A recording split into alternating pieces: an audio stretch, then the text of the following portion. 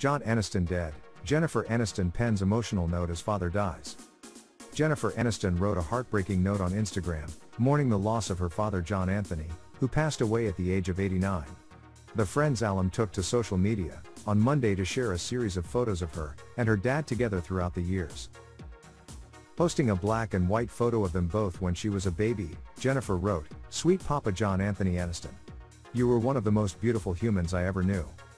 I am so grateful that you went soaring into the heavens in peace, and without pain.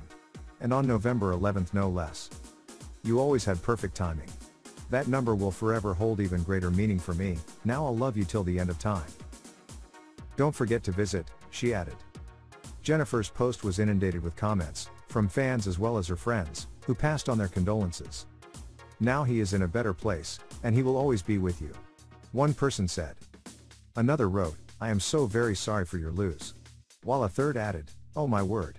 I'm so sorry. He's right there with you."